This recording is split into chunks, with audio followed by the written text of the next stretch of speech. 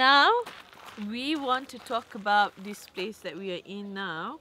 We are in Curitiba, in Paraná, a southern state in Brazil. And this place is called UNILIVRE. We have our friend here. He also can come in the screen. Our friend is Julian. Julian is the guy that Hi. Julian is the guy that we live with the first time we came to Curitiba. Okay. So, and now we all become good friends. So, Julian took us here today to this UNILIVRE. You want to tell a little bit more about this place, Julian?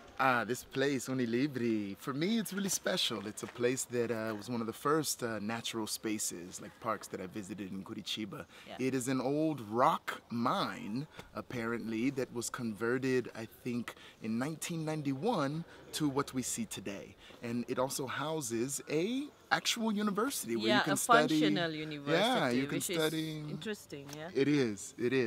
You can see you can study environmental education and conservation. It's really, really a beautiful space, very tranquil, and yeah, I just love it.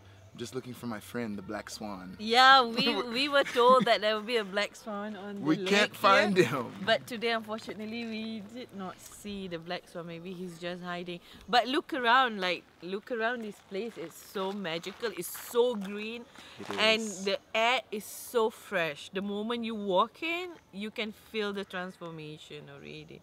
It's beautiful. I agree. I'm so grateful that we are here today. Yeah, me too. When you come to Curitiba, make sure You you have put to come UNILIVRE here, on your list of spots to Yeah, see. Curitiba is full of parks, and maybe, I don't know, we will take you from one park to the other. That depends on the director, Ozzy. So let's see. We're going. We'll see you guys.